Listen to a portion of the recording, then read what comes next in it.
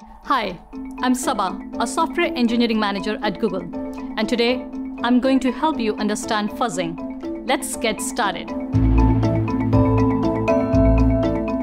Are you tired of writing endless unit tests and still landing in numerous edge case bugs, impacting the quality and security of your applications?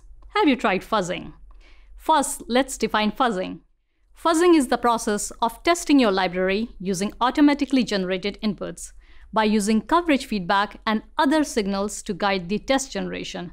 This process can detect security and vulnerability issues that are hard to trigger using conventional manual testing methods. Go supports fuzzing in its standard toolchain beginning with Go 1.18, making Go the first major language to support this functionality natively. So when should you use fuzzing? Fuzzing is most suitable for testing libraries that provide some sort of parsing functionality. For example, receiving a raw input buffer and interpreting it according to a particular format. Some of the examples of vulnerability detection are SQL injection, buffer overflow, denial of service, and cross-site scripting attacks. Why should you use fuzzing? Writing a fuzz target, also known as fuzz test, is different from writing a regular unit test.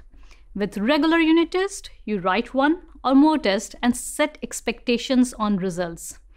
Unlike unit test, fuzz test use an arbitrary generated sequence of bytes as a source of their input. The test is executed many times using different values of the input bytes. Let's take a look at what a fuzz target looks like. A fuzz test must be a named function starting with fuzz, which accepts only a testing f argument and has no written value.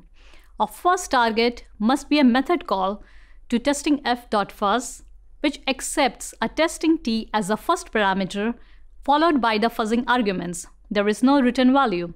There must be exactly one fuzz target per fuzz test. All seed corpus entries must have types which are identical to the fuzzing arguments in the same order. This is true for calls to fuzzingf.add and any corpus files in the test data fuzz directory of the fuzz test. Currently, there are following types of restriction for fuzz arguments. Finally, some tips for you. Fuzz target should be fast and deterministic, so the fuzzing engine can work efficiently and new failures and code coverage can be easily reproduced.